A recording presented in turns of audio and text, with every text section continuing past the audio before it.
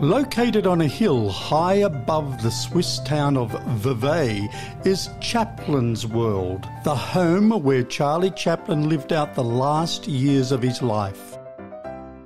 Further inside, you get to relive many aspects of Chaplin's life. Upon entering his house, you are greeted by the great man himself. The mansion is intact and the original furniture on display. You can just imagine how many great conversations were had around that dining table. Further inside, you get to relive many aspects of Chaplin's life. With wife Una and family, he loved to watch movies in his home theatre. And his whimsy is recreated throughout the house. His many friends included Sophia Loren and the great Albert Einstein.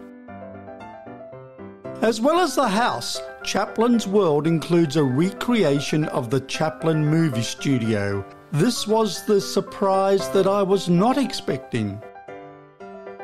You enter into a circus ring where you are welcomed by your animatronic host before entering the studio to see many of Chaplin's sets. Chaplin also pays tribute to other great silent movie comedy geniuses such as Laurel and Hardy, Buster Keaton, and Harold Lloyd. Chaplin's World is an interactive experience and visitors are encouraged to don costumes and to take part in many of the scenes.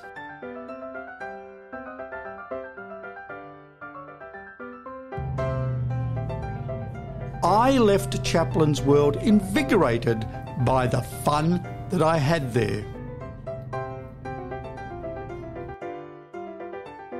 Vevey is located on Lake Geneva, a short train ride from Montreux, where I was staying. I decided to return by ferry and was fortunate to travel on one of the Belle Epoque fleet of historic paddle steamboats, which truly fulfilled my journey back in time to a very elegant age.